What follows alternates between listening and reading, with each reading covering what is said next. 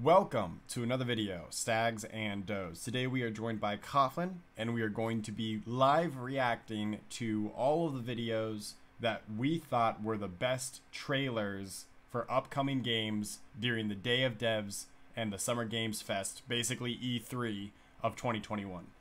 We've compiled a queue of some that we've seen already and some that we haven't seen at all. But these will still be live reaction of us going over what we talked about the first time we watched them and potentially seeing some really cool hype-able games that we'll definitely probably be playing on stream if they end up coming out and being incredible. Coughlin, you here? Yes, sir. Hey, how's it going, everyone?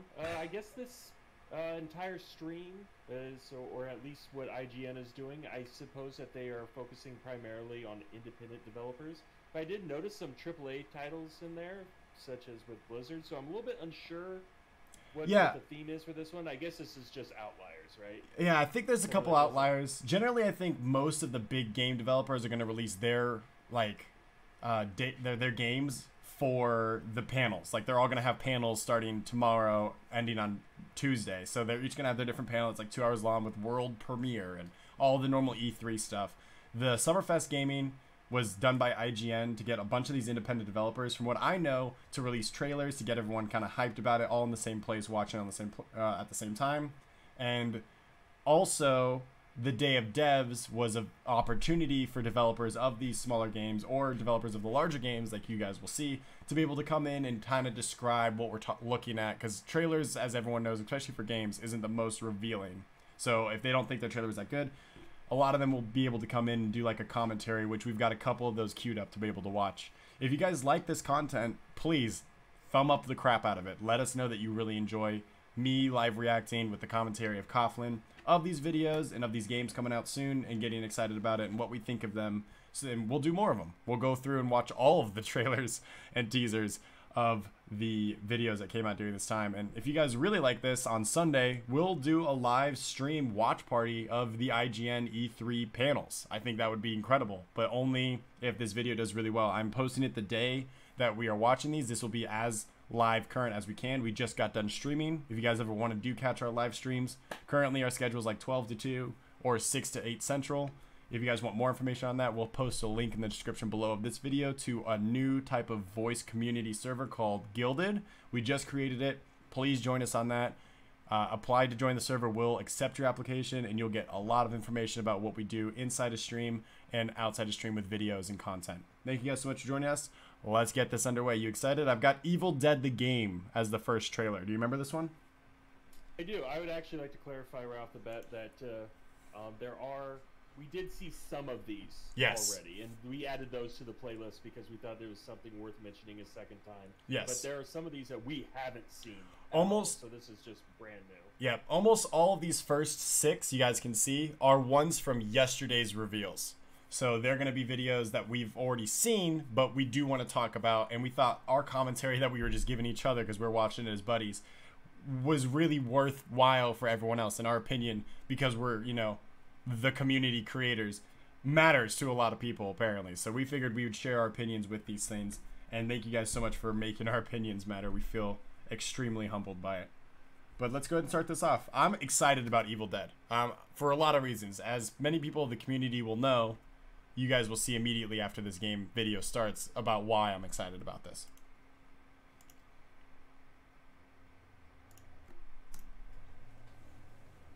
Made by Boss Team Games. They've done a couple games. They're the ones that made Friday the 13th on Xbox.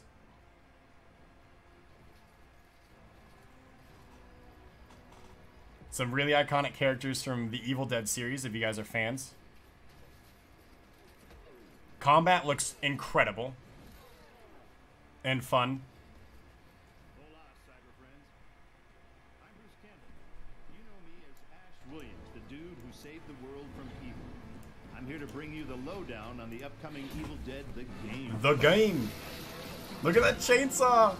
Switches from melee to ranged pretty quickly. You and your friends I wonder if there's a reload, but they don't show it. Do you think this is a multiplayer map, or is it like, do you think this is part of the campaign that we're seeing a lot of here?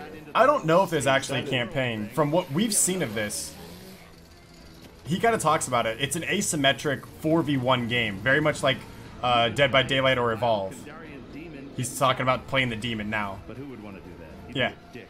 You'd be a dick for playing the demon. Possession in your arsenal So cool. will scare those goody two-shoes to death. Literally, you can do that. So I think more asymmetric games coming out will create competition and allow Dead by Daylight and Evolve, if it ever decides to make another version of Evolve, to improve their games. Competition's always good. I think also bringing awareness to the genre as a whole. Oh. I don't know exactly how popular this genre even is. You're like the first person I've actually met to actually play a lot of these types of games. So Yeah. this is definitely going to bring a lot of spotlight to this entire playstyle. Yeah, I don't know if Ash Evil Dead is gonna be like the game that does it, but Friday the 13th was huge. That was such a good one, and Dead by Daylight obviously is a massive viewer intake on that content. But I love the idea of combat. I have no idea how it could be balanced, which obviously is always everyone's big question. But the way that combat's pretty accurate there, the hitbox, it's tracking hitbox. It's not actually bullet travel time. Awesome. I hope the classes have talents or some type of level progression. It seems like they only have 4 characters currently, so let's hope they're not just cosmetic. But here, the important thing, we will be kind of demonstrating this. As you guys know, me and Coughlin are huge Xbox gamers, and the community likes to digest a lot of our Xbox content. We definitely plan on doing a lot more Xbox forward content going forward. So this is a game that will be on Xbox, which means this will probably be a game that me and Coughlin will pick up and die multiple times to someone who's a god. Always is one. Yeah, this guy is I don't know who this guy is. This is the king from Ash vs. Evil Dead 2 when he gets sent back in time. Oh. But he's an evil dude. He's possessed by the demons, and he's like an undead. Like they create this whole undead army. That's a great movie. Go watch Ash vs. Evil Dead 2. But that's also coming this year. It says 2021. So we'll let these continue, but we'll talk a little bit about that last one. Another asymmetric game, like we said, is going to be incredible. I love 4v1. I think that's a great format for content. I think it's a great format for games. It's really, really fun. But again, like I said, it's going to be hard to balance. And if it's not balanced well, and there's overpowered this way, some characters will be overpowered. It'll be fun to it won't be fun to play certain characters, or it'll never be fun to play the evil person, and you have to kind of like force a rotation to make people play it. That's tough. That's really, really tough for a developer to do. I know that Ash is already in Dead by Daylight, which is kind of weird. I wish that they would have just collaborated with an already asymmetric style game better than create their own, but I think competition might do it good as well. So I know that you don't really play asymmetric. Did that game excite you at all? Honestly, I think it did have a bit of the, I don't know, it was probably the gore that really kind of drew me in. I know that sounds a little bit weird, but I think that is one of the biggest appeals of these types of games, is that you are kind of, it's intense, and that is something that you don't really see in a lot of games. I would have to say that's probably one of the things that allowed God of War to succeed when it first came out. Yeah, absolutely. Having these strong visuals. So yeah, I guess there is something like that that really does get the adrenaline going. So yeah, there's something really cool there. 100% agree, and I can't. Like I said, 100% agree. I think gore in games is like a shock factor, and I think as adults consuming games, we like to be able to play games that we know are made for us. Trying to avoid the kid community at all costs nowadays, and the gaming community is like a #1 priority. So a game that automatically will not be sold to children or will not be advertised to children specifically, I think automatically allures adults to it, and that includes us. So I think it's a good thing. I think the gore will be very, very interesting. It looks really, really clean and seamless. And there's going to be some trailers that we bring up that we'll talk about this a little bit. That looks like a game made in 2021. A lot of the trailers, absolutely. A lot of the trailers look like games were made for the original Xbox or prior, and we're so confused by it because it's like maybe there's a market for that retro look, or they didn't have enough money. But it's like there are some really weird trailers out there that are like, no one's gonna buy this game. This is an Xbox Pass game only. Like, that's so weird. This next one, oh man, what a meme! What a meme! You get excited, guys. This one's so funny. Norman Reedus. All you PlayStation boys are already getting all creamy in your pants for this one.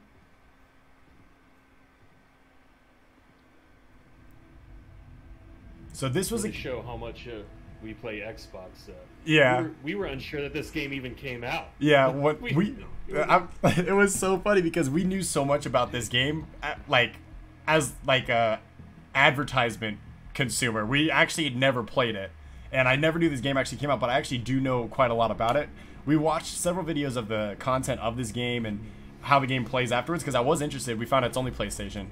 But it was not the game that I thought it was going to be. That's why this meme is so funny. So this is made by the people who made Metal Gear Solid, if you guys don't know who that is. The main character in that game is Snake, and he basically sneaks around very similar bases like this from point A to point B.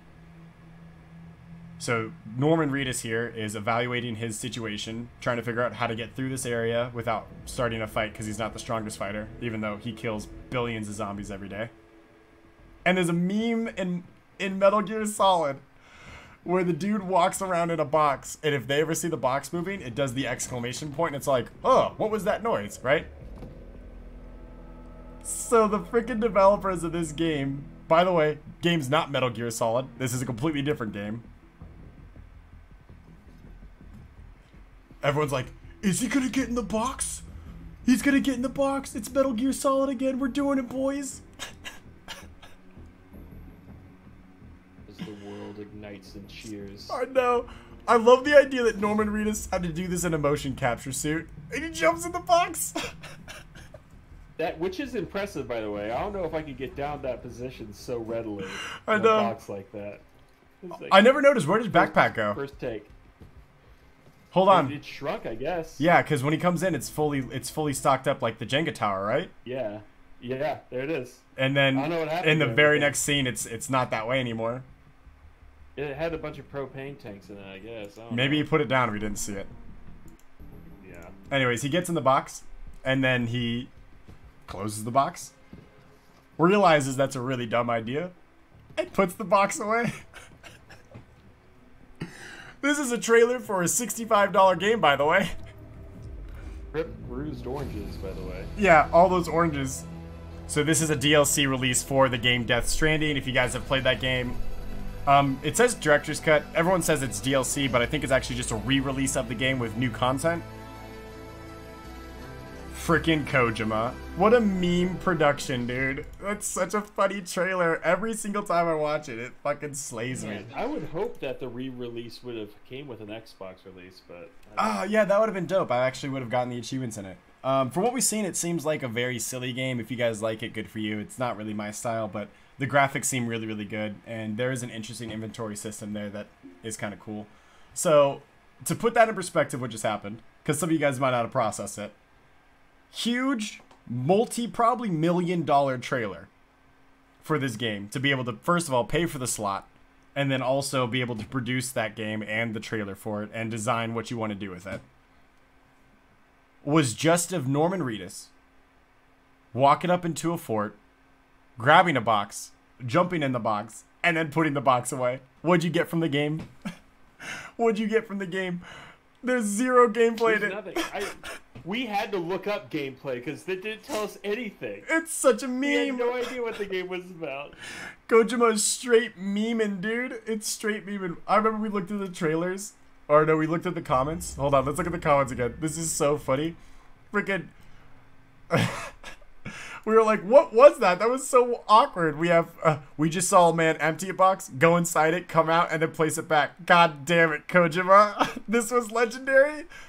Almost 1,000 one-ups on that, by the way. Sam, for this mission, you have to become a package and deliver yourself. Oh my gosh. Really just dropped a trailer with Norman sitting in a box. It's such a meme. It's such a funny meme, and I love it. I love developer companies that know not to take themselves seriously and understand their community. It's hilarious. That is so funny. Next up, we have Overwatch 2.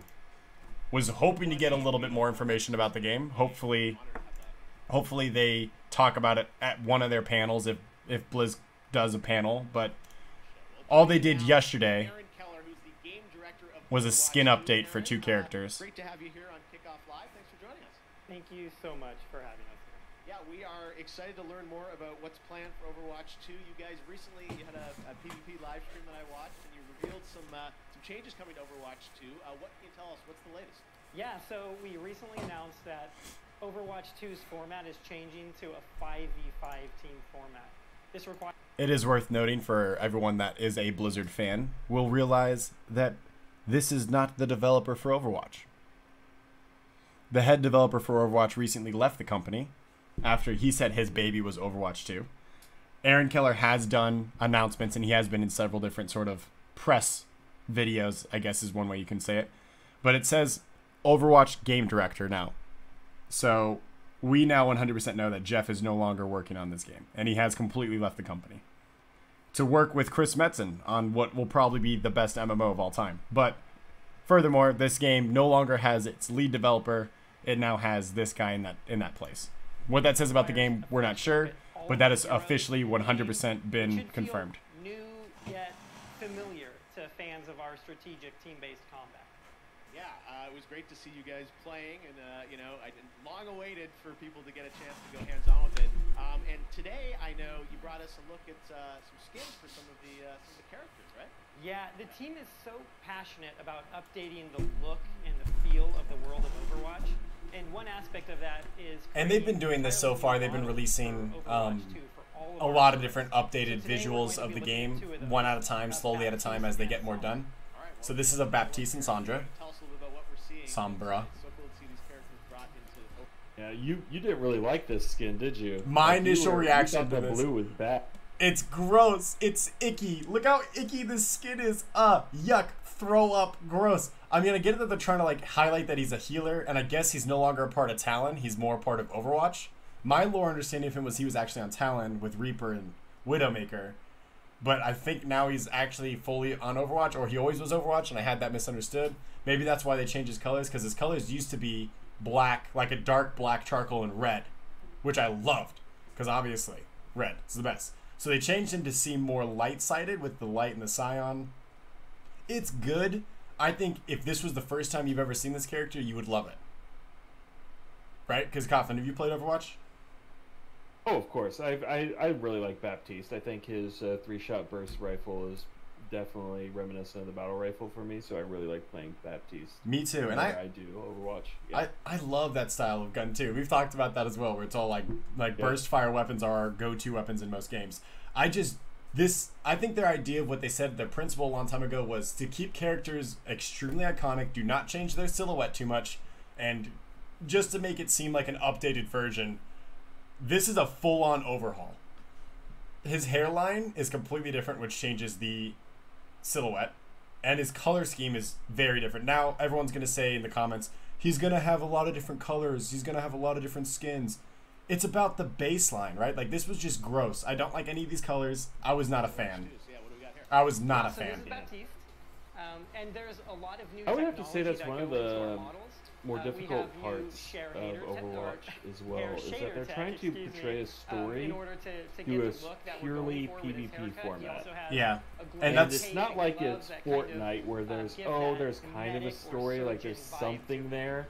No, this is like hugely story driven, but you have to go way out of your way to find everything. Yeah, and I think So that's the that goal of... silhouette is So even more now- important. Yeah, and I think Overwatch 2 is going to do a lot of that single-player content, diving team, PvE storytelling, which I think they've always wanted to do. We've seen the level up process, the talents that they're going to implement.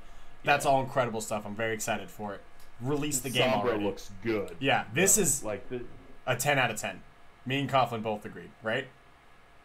oh yeah. It's just so good. I mean, don't get me wrong. I like the hairstyle of the first Overwatch's Sombra, but I think that the overall attire of Sombra just really fits even better. Like, I wonder if she changed sides as well. Well, she was always like independent, right? Like, Yeah. she never really was on Talon. I think in most of the story that we've seen, a lot of the PvE content that they release for holidays and stuff, she's on Talon's team. Like, we've seen some cinematics where she's working with Talon. I don't know what they're going to do with allegiances or what they're even going to do with story in the next one, but you could tell that you see her immediately, you know she is. Baptiste, you need a second. You need a double take, right? That's what I'm kind of nervous about. So I think she looks incredible. Next up is Sombra. I love This all is the a updates. very Look at that challenging shiny. look for us to That phase. sheen, yeah, that's beautiful. so good. It's such a good Asymmetrical look. design, Nice there's textures. so many Look at the layers of texture on the hair, gloves. It's clothing, fucking good. technology It's in so this. beautiful. If you look closely, you can actually see circuitry. I did notice and the toed nodes boots before. That's embedded in cool. her clothing. Yeah, she's kinda a wearing those- world-class hacker, so it all makes sense. Whoa, look No, at the yeah, Tesseract it's, there. So great for fans to see these characters you know and love. From A 3D first box game within a 3D updated box. For Overwatch 2, and we can't It's wait 4-dimensional to see, shape, more actually, I of the think. game I said that in wrong. the Either way. No, Sombra, no, 10 out of really. 10. Baptiste, 2 out of 10. I disagree with that change, but we'll see if it ends up making sense to his story. This next one looks really fun. This is... We're stuck in this wreck until everybody learns the rules. Yep, all of them. Oh yeah. I Rule remember number this. 1. Yeah. It was, Certain weapons work. it's like a weird tower defense like thing. Yeah, so we'll talk about this too, because there was a bunch of games that released with this top-down format, and we're calling them Diablo clones. They're not even going to be played like Diablo, but based off the camera and the way that it looks and the way the enemies look, they're Diablo style, right? And I think a lot of that has to come with Blizzard. Like, I'm giving credit to Blizzard a lot here, but I think Blizzard announcing Diablo 4 last year gave time for all these developers to create these Diablo-esque games to kind of jump on the hype train, if you will. So you're going to see a couple of these trailers where the Diablo games, they're top-down, just like this, sort of dungeon shooter looter things. This one actually I brought in because I really do like the concept. I think me and Coughlin will definitely be playing this one on stream. It seems really cool. I'll definitely be playing this. Yeah. And the animation style, what do you think of the animation style? If we look back at the trailer. I mean, right it is. there. It is kind of. It reminds me of Borderlands in a way, Mm-hmm. Less, where it's just how the color palette with the shading mhm. kind of gives that appearance to me. Not necessarily Borderlands is how you know it, but Telltale Borderlands. Yeah, it's a little bit more cartoony than Borderlands. I think Borderlands has way sharper lines. Like you can see here, like that edge isn't that sharp, so it kind of fades into the background. Borderlands is very, like, everything is so identified with black, harsh lines on all of its edges, so it kind of pops a little more. This is subtle. Well, I guess I was feeling more the palette and the shading. Yes. That's where I'm really coming from. That's where I'm getting at. But yeah, you're right. Borderlands does have. I do agree with you. It is Borderlands-esque. Yeah. It's got that same vibes, for sure. For sure. It's good. Overall, I think it's good. Rule number 1. Certain weapons work better on I am certain nervous that the monsters. combat Learn it or die. Oh, looks option tough. B then. I think that if they can keep it down to Rule the number 4 2. classes Use and not get turrets too to crazy with protect that, that I think unstable this is dust gonna bomb be we call the pretty crystal. good. I don't think they should get too crazy. with Because it's their classes with catnip. this. And if it goes, I think it'd be You better go. to just upgrade the environment. Yeah. yep, Do different maps. just like that. I hope they do release some Number classes 3. every now and then, but only after Watch they've your done a squad. lot of work with everything.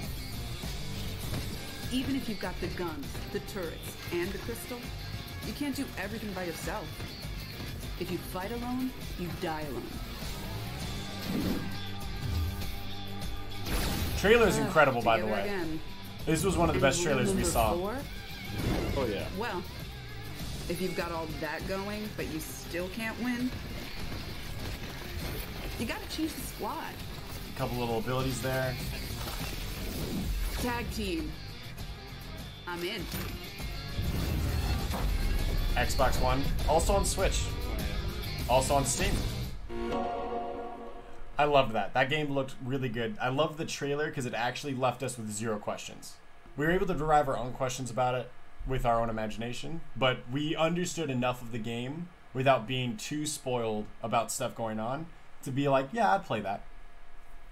And I think that's Yeah. like And any questions that we have, we're actually wanting to find out whenever the game comes out. So. exactly. And that I think We're that's a willing to wait for it. beautiful trailer. A lot of the other trailers are not great. So you guys can see here, this is the Among Us roadmap, which is really, really funny. A new map. And a brand new mode that the community plays by itself anyways. Hide and seek, baby! Let's go! I'm so excited.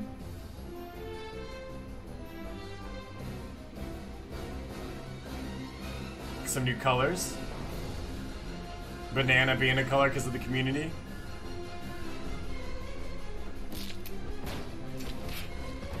A lot of community-made executions. Maya. Yeah, I love it. and they added achievements. for a good reason. There's achievements in game as well as achievements now officially on. Oh, they didn't. That was not the video that they released it. We have to go back. Right here. What are those buttons right there, Coughlin? On the left, on the right. If that doesn't give it to you, look right there. Oh, I mean, yeah, it's definitely on Xbox. Yeah, it's on Xbox. Is it not on Xbox already? I'm not sure if it's on Xbox or not, but I remember watching this going, I thought it was. It's on Xbox now. Yeah, so if it's already on Xbox, we might have to pick that one up. I'll play it on Xbox to get the achievements. That'll be so much fun. So we brought Elderland. This is called Elder and Elderland. I'm not sure. Elder and we watched this one, and this was one of the games that we wanted to highlight, where it's just a platformer, which is kind of an old style game. I don't know if there's a new generation that's really looking for good platformers, but this was a game that we'd get on, like, I don't know, Sega Genesis or 64, and I'd think 64 is even advanced for it. Dreamcast, Atari, like these old, like, you go to an arcade and play with quarters. And platformers could be making a comeback. We have a different platformer that we also, I think we will bring up later, that has a completely different art style, but you guys can see that this art style... It was the one that, I forgot what the name of it was, but we're going to have to look it up later. It was something Blade. Yeah. I think you're right. We'll find it. But you'll see a complete different, this is what we were talking about earlier. This art style, to me, does not look like a game made in 2020. And that's probably what they're going for. They're probably going for a retro look. I just don't know if that actually appeals to you. If you guys like this, art style versus the one we'll show you next, let us know if you guys like it or not, because this, to me, will not do better based off of its visuals. It will only do better if the gameplay is incredible. So they're really banking on the idea, like, they're probably cutting costs by the visuals and trying to make it a better gameplay game. It looks great, don't get me wrong. I actually do like the art style. It's just not a game that looks like it was made this year. I wonder how this upgrade mechanic is going to go, though. Like, this might actually be one of those weird platformers that it's not going to be a platformer like Mario, where it's just pretty stagnant the entire way. Like, this does seem like an RPG element to the platformer. That might be pretty interesting. I don't know. I think they're going to bring up Shovel Knight, right? Is this the one where they bring in Shovel Knight? No, that was the other one that we talked about. Oh, yeah. That was the one that was kind of weird. Only on Steam. This is the other thing that's kind of weird for me. I've only ever played a platformer with a controller in my hand. Right? Have you ever played a platformer on PC? I mean, no, I personally have not. I actually try to stay away from platformers. I'm not a big platformer person. Mm-hmm. But whenever I have played them, they'd always been on a mobile device or on a console. Exactly. I guess mobile device is a better example of, like, something in your hand. If this game goes out on mobile, I think it'll do extremely well. Like a $10 mobile game, I think it'll sell. I think I would play that game on mobile if I'm at work and bored. Actually, now that you mention it, yeah, especially how big phones are, like, this is absolutely doable on mobile. Yeah, I played the crap out of mobile. Like, dude, developers, make it a mobile game. Like, I hate saying that, but this would actually do well on it. I just don't see this not being, like, on the Xbox Game Pass eventually. So yeah, we'll see how it goes. It might be on the PC version of the Xbox Game Pass. You might see it. Oh, I don't really want to lose my spot in queue. We'll have to remember to bring up that video afterwards. Maybe it actually is in queue further down. Who knows? Alright, so there's one more game that we've seen, and after that it's all going to be fresh games. Completely fresh. So this one we have seen. And this one's also, like, such a weird game. In the Eternal Cylinder, players will have to explore a vibrant alien world teeming with strange life. Survival is a Whenever I saw this, I immediately thought Spore. Because Spore is the only place where you can see things look as ridiculous as this. Yes, and it makes sense. Extreme heat of this desert environment. So, we'll talk a little bit about what the game is, and then we'll let her talk, and then we'll talk over her so that you guys don't have to listen to her or feel like you're missing out on the trailer. You guys should also watch all of these trailers. We'll link IGN's account in the description below. You guys can go find all of these trailers at IGN YouTube channel. Go check them out. That's where they all are.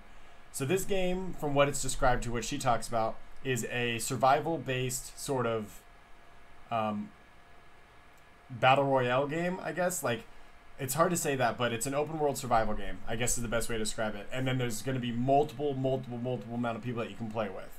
Now, I don't know if you could kill each other in it, because if you can, that becomes a battle royale, where you just try to evolve fast enough to be able to be the sole survivor. That's not really explained well. However, if this is just an open world survivor game, then it'll do extremely well, because you can get up with your friends, you can get up a group of like 20 people, start playing, try to evolve as fast as possible, get to the end, and have a great time doing it. It'll be really fun. The way she describes it is you play this little blob creature that goes through a bunch of different environments, and you react to the environments, and you adapt, and you evolve yourself. You have to find food, you get stronger resistance to heat, you get stronger resistance to cold, you'll get more weapons to use, or you'll evolve your body to be more speedy or be able to fly or whatever. All these different sort of like really cool creature adaptations. But yes, it does look very reminiscent of Spore. It is very Spore-like. I also think it's extremely comical and will be an amazing game to play with the stream community and playing with viewers 100%. I'm actually excited about this one. Were you excited about it? Actually, I wasn't until I just realized what this is. Okay. This is a new genre of roguelike. Oh, That's yeah? what this is. There's a couple games in the market that do this already.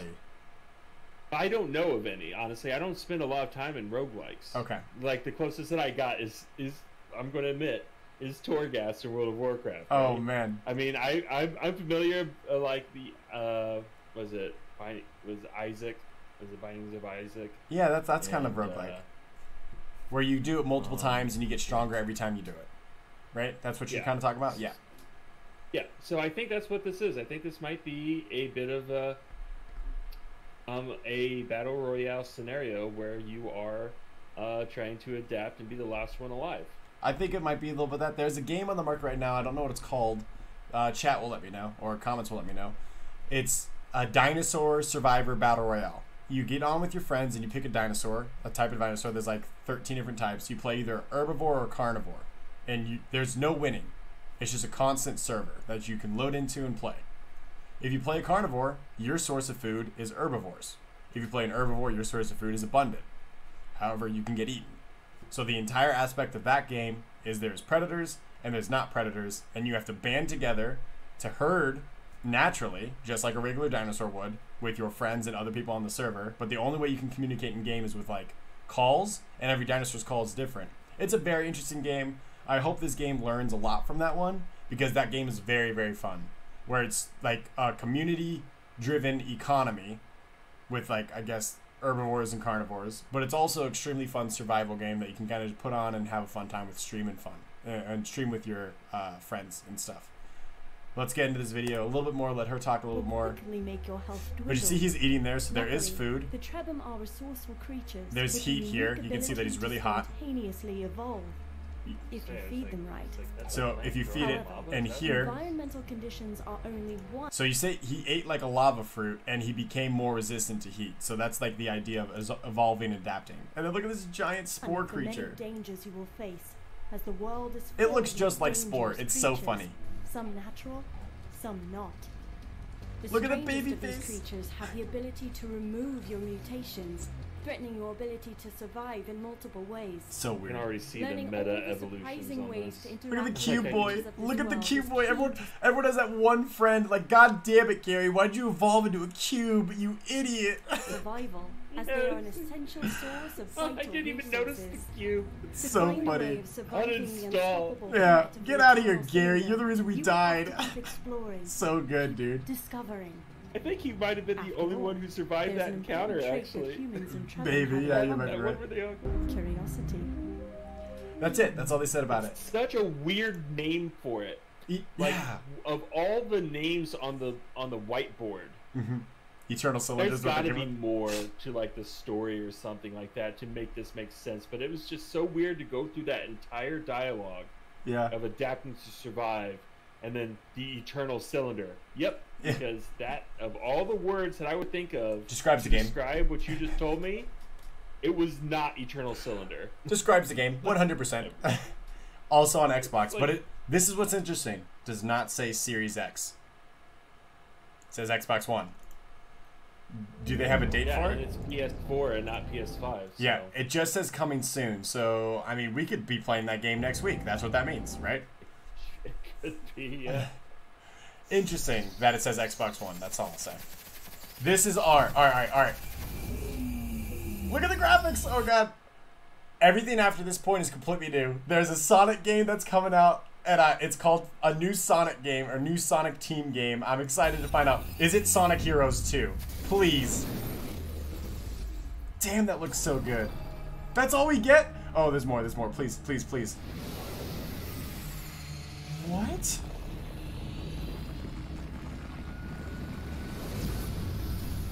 What is happening? I mean, it's Series X. This one does say Series X. That's all we got? I know. I was. What? Oh, man. Alright, so Sonic Heroes was a game that was released way back when on the GameCube and the original Xbox. And it was, I don't know if it was actually GameCube. I think it was the original Xbox only. Maybe Xbox 360 even. But it was so good. You basically played it either the Chaos Team, the Dark Team, the Hero Team, and there's one more, the Light Team with Big the Cat and stuff. So yeah, it was awesome. It was a great game. You basically had a power, a flyer, and a speedster on your team, and they had different roles, and a lot of the puzzles and objectives had to be done by the specific, like, you had to use your power guy for this, you had to use your flying guy for this. What made it interesting was it was online and multiplayer, and you could race against other people to create this sort of like speed trial competitive community. And it was so much fun to get your friends over to get like a 4-player split screen game and just try to beat them in races. And it was actually a really well designed, probably the best designed Sonic game besides Sonic DX and Sonic Adventure. But that one was just, I love Sonic Heroes, and I hope that they do something like it. Absolutely. Alright, this is called Survival Machine. Oh, hello. This kind of escalated quickly. Yeah, so Minecraft. Better looking Minecraft? Fortnite. What Fortnite was supposed to be for all the actual Fortnite believers. Do you think this is a multiplayer game, or do you think this might be a single-player RPG? There's multiple people he's with. Yeah, right there. You just got your answer. Oh my god, I'm so excited. So it's like Mortal Engines. Like it's a Mortal Engines Fortnite met with Minecraft. I love that. That's actually going to be fucking dope. It's only on Steam. Coming in 2022. Long time away. But only on Steam. We'll be keeping that one away. Okay. Alright. This was in here. I'm going to admit something really quick. This was in here because of Coughlin. I have not played this game. I have not played the original game. And I've been thinking about picking it up and giving it a try. I only hear good things about this game. And now that I see that there's a Literature Club Plus, I need to know whether or not if this is like a re-release with more, or if this is a sequel. Because, well, that's going to determine whether or not I get it now, you know? So, Alright. Let's see what this is about. This will draw out a specific community. It's fine. It's not my style of game. This was recommended by Coughlin. If you guys like this game, leave a comment below. Leave a comment below if you guys like this game. And be like, yo, I'm with Coughlin. That's the comment. And Coughlin will go over and heart every one of those comments. That's what he'll do. Leave a comment if you guys are excited about Literature Club 2. Doki Doki. A game that will unnerve you. Uncontrollably horrific. I can say with great certainty, this is one of the scariest games I have ever played. God damn it. It's terrifying. It's actually terrifying. I'm gonna get banned. I'm gonna get banned on YouTube. Look at those titties. What? Oh my god. Plus, new side stories, improved HD, 100% unlockable images. I'm sure all of those are also school appropriate. This is, I mean, I've never played a dating sim. Doki Doki Literature Club, dude. On Xbox, there's achievements. We have to play it. June 30th. Oh God, yeah. Oh God, no. Oh God, no. It's coming out sooner than I thought. I lied. We're not gonna play it. We're not playing it on stream. It's not worth the achievements. My Xbox Microsoft account will get banned. Oh my God, dude. Calling all the Yeah, leagues. this game is not suitable for children or those who are easily disturbed. Yeah. It's awesome. I guess same could be said for any dating sim. So this is a DLC release for World War Z, which is a great game. On Game Pass. Class-based survival zombie game, much like Left 4 Dead. Oh, is that what this is? Yeah, Okay. this was the updated Left 4 Dead game. They just made it World War Z. Oh, is it also made by Valve? I don't think so. Maybe. Our ranks have grown. I mean, I would have completely ignored this game because I thought it would have been a movie cash grab. No, I actually played it, and it's really fucking good. So there's specific characters, and you can play those characters and level up their classes, and they get specific abilities and weapons, and they get better with specific stuff. There's like a tank, a healer. It's really, really well done. I just actually haven't really given it the time of day. I wish I could play it more. I just never really had people to play with, and my community at the time wasn't really interested in it. But if you guys are interested in this game, let us know. Let us know on Gilded or not, because I'll play it. There will be no Given like a good 5-year break. I think that's Today we claw back from I think the brink. survival like games like this Today we make a stand. give people a breather. Because I mean, maybe I'm still just left over from the whole DayZ. I mean, Minecraft was supposed to be a zombie horror game. Technically it is. Like, came out. Technically it is. And it's. I think it's exciting. I actually really do like World War Z, and if this is an update to the game, or if this is just a brand new game itself, like World War Z 2, it'll be great. World War Z 1 was really, really good, and because it's on the Game Pass, it'll be done extremely well. So Microsoft doesn't put anything on the Game Pass that's garbage, right? Right, guys? Right, Well, chat? it seems to be on. It seems to be on brand with World War Z, though. Yeah, it was right out of the movie, but it's actually a good design game to be like a movie reiteration game. This is called Skatebird, and that was the only image I saw of it in the initial trailer that I like added this to queue. Reminded me of a very nostalgic game, Disney Skate. Immediately looking at this, and I was excited to see more about it. Where are these runes? That's runic. On the keyboard down there. It's a Nordic. If there's an Easter egg. Yeah, it's a Nordic keyboard. You judging? Yeah. Norse people are allowed to play WoW too. I'm gonna. Well, no, it's a dead language. That's fair enough. I just want to read. I just want to know if it says anything. So it's Skate, right? It's a skateboard game. It's Tony Hawk Pro Skateboarder, or it's Disney But it's Skate. brilliant because you're using a bird, so you don't have to be like anatomically correct with your crashes and stuff like that. That bird's name was Matt, and this bird's name is Seagull, and that bird's name is Sam King. I think it'll be fun. It seems like there's a story. I don't know how. Are you a pet bird that's doing this while your owner's away? This gives me. Alright, so I'm going to be doing a blast from the past here. Okay, so there were 2 games that I played when I was about 11, 12 years old, right? Or 10 years old, like in that time frame. One was, it was like a Green Soldier game, Sarge's Heroes 2. Oh, I love that game. I love that game. And that idea of having this intense battle within a bunch of school toys. Oh, it's so funny. A bunch of kids' toys, or like in the fridge. And it wasn't even these like things- appropriate for kids. Like that game, you blow No, each it other up. wasn't. You like rip off arms and shit. It's awful and it's hilarious.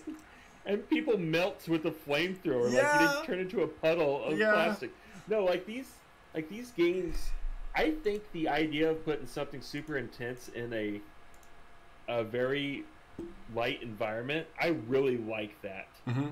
I think this will be good. Atmosphere. If you guys like skateboarding games, I mean, this one looks just as good as any of the other ones. In fact, there could be some really cool, fun bird mechanics like flying, like that guy was just floating around. And it did look like there is some type of campaign or some story mode. So this could be more than just. This might be a one-time playthrough. We might give this a go. It is on Xbox, so there's going to be achievements. Could be achievements in chill stream. Did you like tech decks or whatever those were? I played with tech decks. Skateboards. That's what I think this is. Fingers? I think the story of this game I is think a pet bird on a tech deck. Yeah. With all his other think that's... pet bird friends. Wearing outfits and shit. Oh, God. This looks... Actually, I kind of want to go through all the maps and see how clever people got with... It is fun to see stuff to scale. That's pretty cool. Alright, we are on to the next one, which is called Core Keeper. Another retro animated style game. Looks a lot like Terraria so far. Or, what's the other one? Stardew Valley. It looks a lot like Stardew Valley in Minecraft. Wow. I never played Stardew, so this is basically Stardew Valley. There's even a farm. I'm getting huge Zelda vibes, though. Yeah, this is just a really dope underground Stardew Valley. Hell yeah. And it's going to be multiplayer. This will be really good for the stream community. We could have our own personal server. There's giant bugs? What? This would be dope to do with the community. Glurch the Abominous Mass. There's bosses? Shit. Okay. Early access late 2021, only on Steam. Ow, early access late 2021. And they must be pretty confident that they're going to release it. Unbound, Worlds Apart. For those of you guys who've ever played an Unbound game. New one coming out. So, going back to that other platformer, I'm glad that we have one in here. This is a platformer that I think what makes platformers good nowadays, because we've got Ori, we've got all those other Xbox platformers that are really, really good. And what makes them incredible is three things. Incredible concept, incredible, 100% extremely important music. You have to have a really good soundtrack. And three is the visual graphics per a scene. You need to be able to look at this and be in awe with every single shot. That dungeon game that we said should be on mobile just doesn't have that feeling for me. It just doesn't. This does already. Immediately, like this one scene, I'm all like, wow, that's a massive area. And the like music that you guys can hear with this trailer, listen to this. Tell me it's not an already incredible soundtrack. I love it. It's so good. I love this. I'm probably going to get this one. This will be a great... Oh, fuck yeah. That's so good. It will be coming July 28th. Was that on Xbox? I didn't see. Please be on Xbox. If it's not on Xbox, it's not on us. It is not. It's Switch or Steam. Switch, though. That is interesting. Maybe we'll get it on Switch. If it was Xbox, I'd get it 100%. We'll have to see. If you guys want this one, please let us know in Gilded or in the comments below. Grab your friends and start your journey through the lands of I put this one in because I thought this would be a great stream game as well. Trees and build bridges. Well, you'll try to. Nature has other plans. Let's get traveling. Pandas! These sheep Pandas! are a little strange. Keep an eye on this mischievous monkey. Wait, hold he on. has What no is plans going on of there? helping. Can you, like... Little rascal, stop that! When you've had enough of this guy's shenanigans, travel across the ocean to the sunny shores of Hawaii. Did I not mention the sharks and pirates? Whoops. It's like a puzzle-solving teamwork game. Back in time. Yes, This yeah. land is the ultimate challenge for any lumberjack. There's swamps, lava, and A lot of construction, dinosaurs. a lot of Lots harvesting materials and dinosaurs. doing stuff with it. What better place to begin egg Puzzle collecting? solving. Put your This will be team really fun on skills to stream the for like test. me and you. Like we could probably two-man this and have a good Join time. Nature's team. Find out what it's like on the wild side. You You might can- find your favorite part of the game is chasing your friends off of cliffs. You can be asymmetric only on Switch and Steam. Okay, and Hey, Steam. Don't get me wrong. Switch needs some games. Yeah. I looked at their shelves lately, and they are not inspiring. If it's not Pokemon, Smash, or Mario, there's like nothing. All right, so we've saved the best two for last. Should we watch the original trailer for Tiny Tina's before we watch the breakdown? Oh, sure, absolutely. Okay. So we watched Tiny Tina's Wonderland trailer yesterday. And today, with the developer day, they had a breakdown of the trailer because, let's be real, that trailer needed it. Desperately. Desperately. And I want to know so much more about this. So let's watch this real fast. And then we'll go up to the developer. For those of you who already know who Tiny Tina is, and you understand the idea concept of Wonderlands, this should get you immediately hyped. This was the best game announced, for sure. Fate. It soars on the wind. Beautiful. It rises from the grave. It stalks the ocean floor. Trying to get like a good point of contrast. So, right there at the gun. What we talked about a little bit earlier. So, spoiler alert, this game is made by the people who did Borderlands.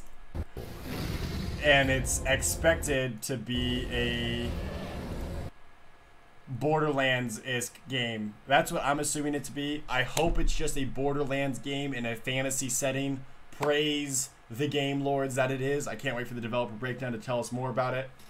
Look at that harsh, dark, black lines, right?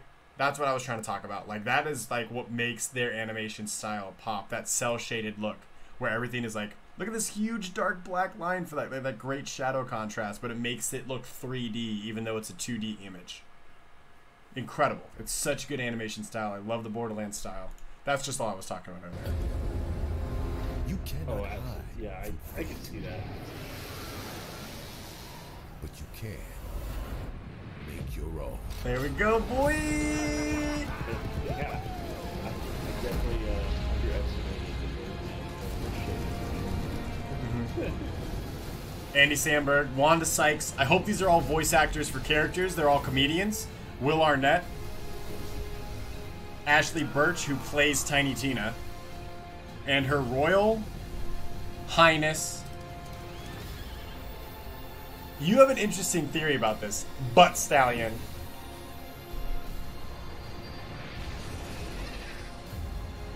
It's an interesting theory. You said it when we first watched the trailer. Oh, where I think it's a playable character? Yeah. Yeah. I mean, I think that would be really awesome. Roll for initiative, suckers. So they gave 4 voice actors and 1 butt stallion. Generally, there's 4 characters in a game. They're not going to make you play Tiny Tina. She's the main character. She's the DM. So it is a reasonable assumption to think that the butt stallion could be a playable character. They've done meme characters before with Claptrap and Krieg the Psycho.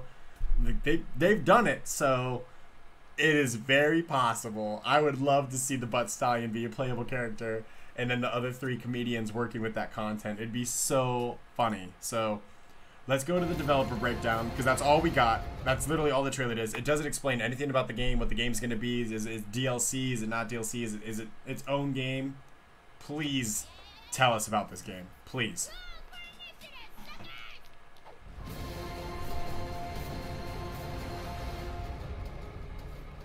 Hey everybody, my name is Matt Cox and I'm the creative director of Tiny Tina's Wonderlands, and I'm thrilled to be able to go through this trailer with you today. Nice pink hoodie. Tiny Tina's Nice, looks good. is an entirely new adventure set in an unpredictable fantasy world. Hell yeah. Whimsy and It's its own game. It's an entirely new adventure set in its own fantasy game. Thank you, God. This game's gonna be bonkers, Coughlin. It's gonna be so good. Oh man, I'm pumped. You pumped? I've never played a Borderlands game all the way through before, so yeah, I'm okay with starting with this one. Hell yeah. We might have to do Borderlands 2 then. Me and you, I'll do. We're gonna talk about that. We might do a Borderlands 2 playthrough because there's an amazing, just to get to the DLC that will set this up, because there's a DLC in Borderlands 2 after the main game where Tiny Tina is a character that's introduced in that game, and she basically takes all of the heroes, sets them down, and makes them play D&D. And the entire expansion is you playing your character, like one of the heroes, on this tabletop universe. So everything's to scale, and all the creatures you're fighting are like plastic and like paper figures, and like all the loot is like D&D based, and it's really, really funny and hilarious and really good. Oh, so this is piggybacking off of a a joke in game. Yes. You remember the Fable 3? There's a mission in Fable 3 where you go down to Earth and you play in D&D. Yeah. You know what I'm talking about? I do remember that, yeah. That is absolutely. the DLC. One of the most memorable quests in Fable 3, by the way. Shout out to Fable 3. That is the entire DLC in that game. Had it in. I feel like they also had something like that. Was it in 1? Where it just had all these guys in rows behind it. They were getting mad when you didn't do what it was supposed to happen. It's so good, and that same idea concept with it was in Borderlands, which is the incredible art style, incredible storytelling capabilities that Gearbox and all them do at Borderlands Development Studios. But Tiny Tina's character is this insane, explosive addict, not an acting explosive way. She's addicted to explosives, and she's like a demolitionist. Like she can make her own bombs and weapons, and she's got this extremely hilarious personality. A lot of people find her kind of annoying. I find her extremely charming. She's so funny and hilarious, and everything she does is so inappropriate and great. Oh my god. I cannot wait for this game. Oh yeah, I actually, the thing is that I heard Tiny Tina and I've never really played the game. I think there's like this whole thing about like you either love her or you hate her. Yeah, absolutely. So people will either be completely down for this game or you'll absolutely hate it. Is an entirely new adventure set in an unpredictable fantasy world that's full of whimsy and wonder and high-powered weapons. Packed with fresh gameplay. My question is everyone a shooter? Is everyone a gun holder? Or is there going to be like swords and bows? More fantasy setting stuff. It's a 4-player co-op game. I don't see why not. So on your quest to defeat our main villain, the Dragon Lord, you're going to fight a Dragon variety Lord of monsters from shambling skeletons to, like this, sharks with legs. So designing for this chaotic brand of fantasy lets us run wild with our imagination. So you can expect some slightly warped takes on high fantasy. That's good. I like that. The awesome Gabe Kunda voices the mysterious figure that you hear in this trailer. Now, he's not the protagonist. Players can actually create and customize their own multi-class heroes in Tiny Tina's Wonderlands. Players won't literally customize their weapons, but you will collect a wide variety of loot and a wide variety of rarity. So Borderlands has always had 4 characters that you play that are well defined. Yeah. They're voiced perfectly fine by some really incredible good voice actors or famous people, and they only have 3 talent trees, much like World of Warcraft, but the classes are 4 characters. They just said you can create and customize your own character and build them any way you'd like to. That's brilliant. That is brilliant for the fantasy setting. I love that idea. That is so exciting. I think it would have to, right? Like, because it's just, I mean, if you're going to be following the format of D&D, you kind of do create your own character. So I'm glad that they do. Yeah, I think that's going to be a really, really good turn of pace, because I think one of Borderlands 3's biggest fall-offs is, one, they haven't released a new character, and they just made everyone rebuy the game with the same 4 characters, but with an extra talent tree. We talked a little bit about that. Really awful idea. Not a great idea. Gearbox didn't work out. Really hope you learned from your lesson, and I think you guys have, with the idea of being able to create your own character. That's called replayability. That's what gets people to rebuy a game and play it multiple times over. You got to be able to create that sort of drive to see what perspectives are different. If I play it like this, how is it different than when I play it like this? That's what makes games like World of Warcraft extremely popular and staying popular to this day, because yeah, you can play through the entire game as a rogue, and then you can play through the entire game as a mage and have a completely different experience. This is going to be brilliant. I'm already 100% standing for this game. Guns, spells, melee weapons. Let's continue. And of course, you'll have your skills that you can use, and then you'll be able to find loot like armor and amulets and more. You could get armor for the first time. We've never been able to loot armor in the game. Combat loot, and while it's true, we do not really? have Yeah, it's only guns. It's only guns in Borderlands. It's guns, and that's not true. There's a shield you can equip, which you change, that gives you more shields or does a different effect. There's a grenade mod. There's a relic, which changes like some type of attribute you have, like kind of like a trinket. It could give you really cool effects. The grenade mod's basically an offensive trinket. The shield is basically a defensive trinket. The relic is basically like a tribute trinket, and then there is a class mod that basically modifies something on your class. So think of it like a legendary weapon. Okay. In this game, other than that, it's all guns. think of our spells So armor would be huge too. Because of their power and their variety of behaviors. Spells are mini skills. That's fun. Our cast is incredible. We have the headstrong Captain Valentine, the rule-obsessed robot Fret, and of course our tyrant villain Dragon Lord, and Tiny Tina, and they're all brought to life by these great actors. Hell yeah. And of course, enter a magical diamond binacorn leaping in to save the day here. This speaks to the wild and irreverent humor in Tiny Tina's Wonderlands. Now, all of this takes place in a game within a game as players experience a round of bunkers and badasses, a chaotic fantasy tabletop adventure where anything can happen. The very unpredictable Tiny Tina makes the rules, she changes the world on the fly, and guides players on their epic fantasy. So it is going to be exactly like the DLC. You're playing D&D. Springs from this chaos. Oh, I fucking love this. After Assault on Dragon Keep. Oh man, but are you gonna have a roll for stats too? No, I don't think so. That's just, they didn't make you do that in the other game. It's still like very like live action first person shooter. It's not like turn based or anything else. However, creating a new character could be quite interesting. They did just say this takes place shortly after Dragon Keep, which was the DLC with Tiny Tina in Borderlands 2. So we are going to have to play through that before this game comes out. At least one point with Coughlin on stream. Means that's okay because this is a brand new adventure in a brand Shit, new we might be able to do a whole Borderlands series. That would be quite fun. Bunkers and badasses. We absolutely love Tina. I think you would love Borderlands. I'm surprised you've not played through it. Absolute joy working on this game. So we're very excited for everyone to share this experience. Whenever everybody's commanding your attention, all these games. I know. I envy those who are willing to just bounce from game to game. I know, me too. She is her younger self. I did just realize that. Someone in comments probably already commented, did you notice that she's younger? And then like edited version. Oh, never mind, you said it. Because in Borderlands 3, she's a teenager. And here she's her younger self right out of the DLC. She's her little baby self. She's a kid. She's like 10 years old here. In Borderlands 3, let's see if I can pull up a picture without it being porn. Please don't be porn. Borderlands 3, Tiny Tina, adult. Oh my gosh. It's risky. It's risky, chat. Oh my goodness. Okay, so she's an adult. You guys can see right here. See? She's an adult. That's what we're looking at. Nothing else. You guys saw nothing else. Oh, crap. That's not a picture. Look at this right here. That's it. That's all we're looking at. She's an adult. You guys can see that she's older than what she looked like.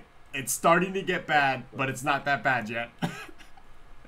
So she's her kid self here. To deviant art level. Yeah, we didn't scroll all the way down. We're fine. We're fine. We stayed in the not so family friendly area. But I love her as a kid. I actually didn't like her as an adult, really. So I'm excited that they actually learned from that. I really hope this does well. I hope it's awesome. I'll be giving it my money. It has my money already. I'm sold. Excellent trailer. Amazing idea to do a developer breakdown to answer the questions we all had from not so revealing trailer, but well done, guys. I'm excited.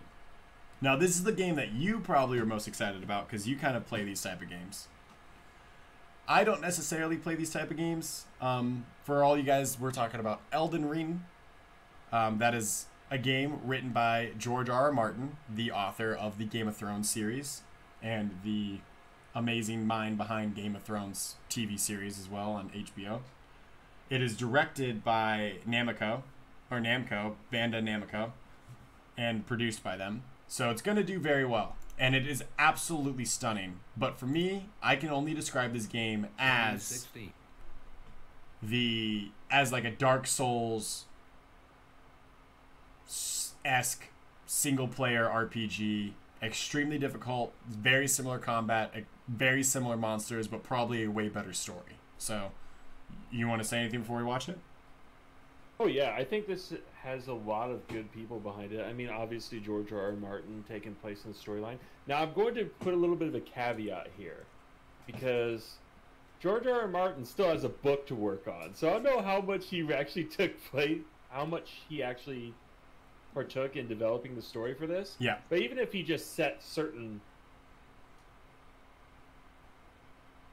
George R.R. Martin is great at his dialogue. Yeah. In fact, you can very clearly see the quality of dialogue between, let's say, Season 4 of Game of Thrones and Season 8 of Game of Thrones. Sure. Right? I would even go as far as to say that he's an incredible character creator. I would say that the universe he created was good, well established. It was very easy to follow. It's very hard to do that as an author. It's something that I'm struggling with right now with my book. But character creation, He absolutely nails it out of the park. Every detail about the characters in the books, translated to the TV series, translated to our own imagination, interpretation of them, are spot on to similar. That is because he's so good at well-established characters, and I really hope that translates to this game. I think he's going to be... And that's one of my... I don't want to call it a concern, but I am very curious as to see how that can be portrayed in a game where usually the protagonist is silent. Yep. And the one thing that is very interesting about this is going to be a game that's Dark Souls-esque with a lot of Eastern influence. A lot of the monsters seem like they're from Eastern lore, or they're designed like a Final Fantasy game. And a lot of the main characters do look straight out of Dark Souls, but also with a lot of Eastern influence. So you could call this a Western meets Eastern clash. It absolutely is. It looks beautiful. You have Eastern monsters in Western settings. Yeah, like all the Gothic involved here. And so a lot of the we're gonna look really cool. Yeah, and a lot of the writing from the West with George R.R. Martin could play into the story a little bit. It's gonna be, I think it'll be great. It'll be an incredible once playthrough. It might be too difficult for me. I don't really play these over difficult games like Dark Souls or Crash Bandicoot. Even though I have it on my Switch, I don't like to be tortured like that. I know some people really do enjoy the challenge and overcoming those challenges. For me, I'm more into overcoming challenges with groups of people versus independently. However, if this is on Xbox, which I believe it will be, we might be giving this a one to go through. So this is the trailer without further ado. I think no matter what everyone can take away from this, it looks stunning. It looks absolutely stunning.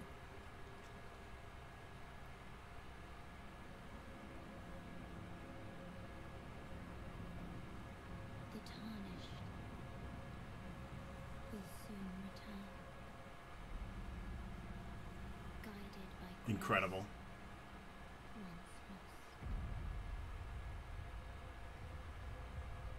The life tree or world tree.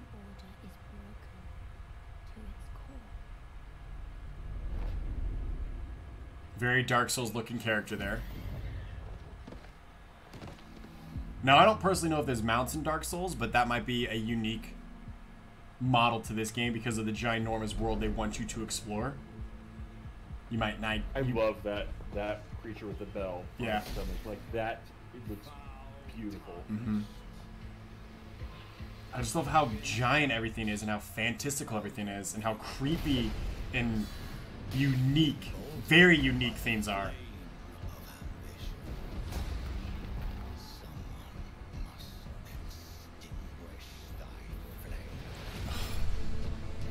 You guys can see a lot of the monsters are very Eastern influenced, straight out of like a Final Fantasy game or some of these crazy Japanese story games they've had released recently, like Sekiro.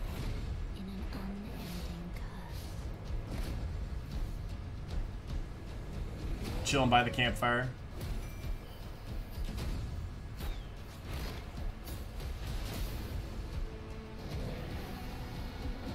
That dragon is so gorgeous. The four wings. Oh, it's beautiful.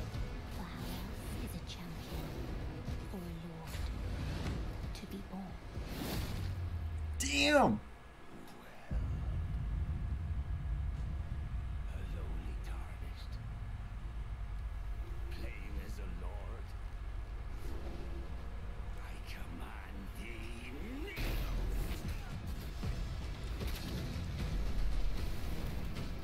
Buckethead. Shout out to Buckethead real fast. So the combat looks so similar to Dark Souls to me.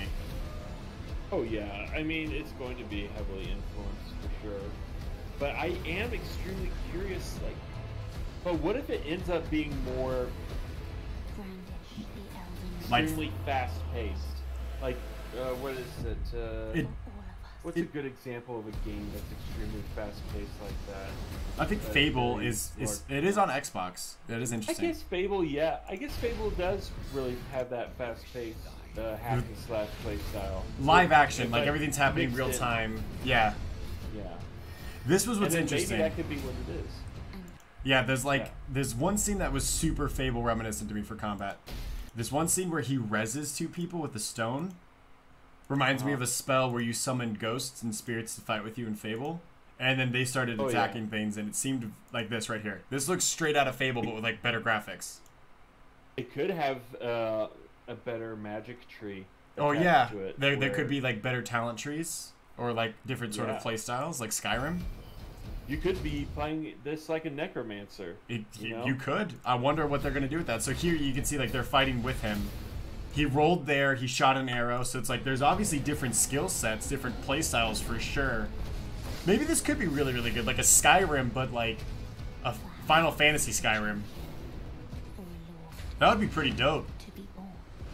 This is one of those games where this was the first gameplay footage we've seen of it. This was all straight gameplay, they said, if that's true or not. It looks straight out of the game. Nothing looks augmented or complete CGI. Like computer, like a visual scene is what I mean. Like this looks like it's rendered in-game. And if it's on Xbox, it might go on Game Pass. If it's on Game Pass, I'll definitely try it. I don't know if it'll be worth the $85 they'll probably put a tag on it.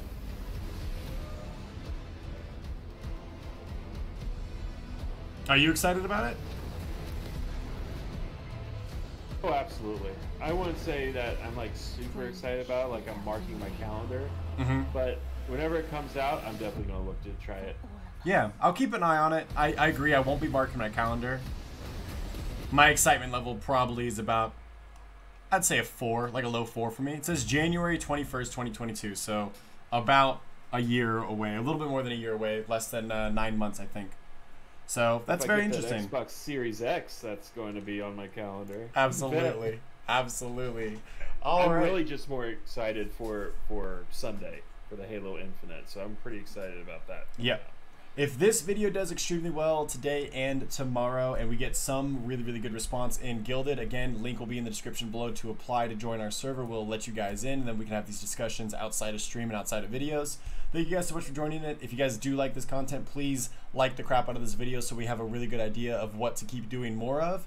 If you guys like this enough, maybe we'll go back and look at all the different trailers. But as of right now, we'll probably be doing a live action watch party of E3, especially the Microsoft panel and the Blizzard panel. Nintendo says they're going to be doing something, but they always end up doing their own. There's going to be some Bethesda stuff, which again will go under Microsoft. I'm excited to see what these giant A-list companies are going to bring to the table, but like he said, the most exciting thing I'm worried / really excited about is Halo Infinite update. Can we get rid of Greg? Should we get rid of Greg? That's the real question. And hopefully it's good. He's just happy to be there. He's just so happy. That's a skull where every brute has that same happy to be here face on. Yeah, dude, that would actually be like super out of Craig Halo. That would be super out of Microsoft to do, where it's just like this, like all brutes end up looking like this as a skull. There's like playthroughs of it, but it makes them super happy. They're just happy to be there, man. They're like, they're in the Halo Infinite trailer. He can't complain. He's good. He's chilling. He's straight chilling. Thank you guys so much. Oh, I didn't even show you guys. Here, this is Greg. This is what we're talking about. He's a brute that was released in the original Halo Infinite teaser trailer a couple years back, 2 years back, I think. And oh no, it was last year. It's a campaign trailer. Oh, yeah. It was last year, the campaign trailer, and everyone shit on this because it looked horrible. But it kind of has become a meme, where it's like this brute that looks just like this, looks like a Halo, like an Xbox 360 brute back in Halo 2. And they're like, what do you mean we're like 20 years out of that and we're still getting brutes that look like this? So it kind of like gave the entire company like a kick in the ass to go back and revise all of their graphics. So instead of that game being released last December, which it was supposed to with the Xbox Series X, they've delayed it. This is going to be the first big update that we've gotten since this, besides like a lot of stuff on Instagram and whatnot. So that'll be exciting. Live watch party on Sunday. We'll put on the schedule. Mark your guys' calendars. We'll catch you guys then. Thank you so much for joining us. I really do appreciate it. Keep supporting us. And definitely, if you guys want to support us more, go check out redthedeer.com. You guys can look at my merchandise, donate to the stream or channel directly, or you guys can sub to us on Gilded and get extra benefits in stream and in Gilded itself. Thank you guys so much. I really do appreciate it. Coughlin probably appreciates it. Oh, absolutely. I'm glad that I was able to do this with you, and hopefully we can do this again. Once again, looking forward to that. Xbox Bethesda. Oh, maybe some Elder Scrolls You know, 6 coming out. Ooh, Maybe I some of would that love gets that. announced. I hope they make an Elder Scrolls 6 game instead of ESO. Maybe a good Fallout game. Ooh, that would be pretty How good. about that? We'll see. We shall see. Thank you guys so much for catching the next one. See ya. Bye.